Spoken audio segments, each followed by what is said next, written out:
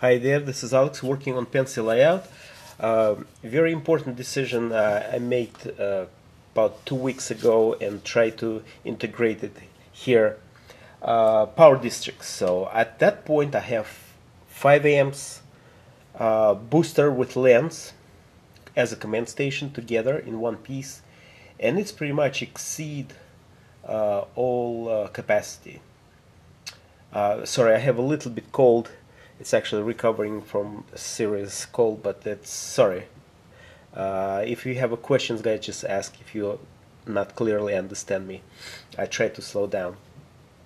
So now I'm planning to put 5 power districts, and this product called Rail Booster by Rail Stars will do the job.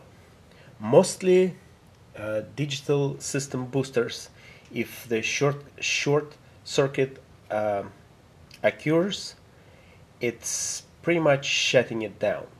Okay, you still operate layout, but that section will be unpowered. And if it's small, short, or like huge wire on the on the track, it doesn't matter. It just quit and you need to reboot it again. This thing is actually holding the power of that surge. It's not quitting.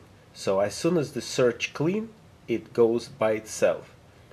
For example, if you have problems with some steam engines, usually front wheels derail, on the switches, that cause like small trigger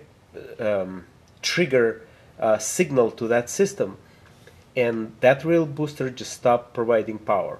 You move that locomotive, powers come back, and you continue.